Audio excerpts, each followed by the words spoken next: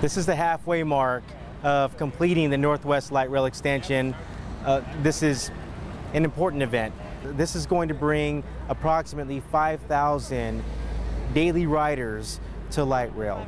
An opportunity to get on light rail and get to downtown for a ball game. It's about making life's appointments. This is about getting to doctor's appointments, to school, to work.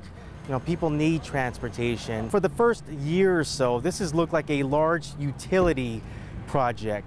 A lot of digging in the roads. We are now laying track. That's what's so important. This now will look like a light rail construction project. At today's event, we had a ceremony where our mayor, Phoenix Mayor Greg Stanton, and Congressman Ed Pastor, and several council members embedded a brass plaque into a portion of the guideway. This is also an event for the community. We have local vendors from restaurants, and we have games. We have a state fair vintage themed event where kids are here enjoying not only the games but also the construction equipment, and we have some food from local restaurants.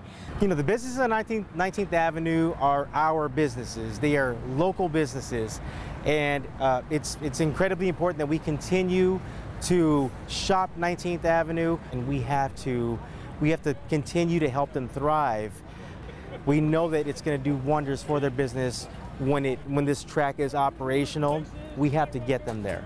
We currently have our 20-mile system in operation. Now we're adding 3.2 miles from Bethany Home up to Dunlap. That means this community will have access to all the areas along the light rail line. So it just allows those people that really do rely on transit here anyway, it allows them greater access to other parts of the valley.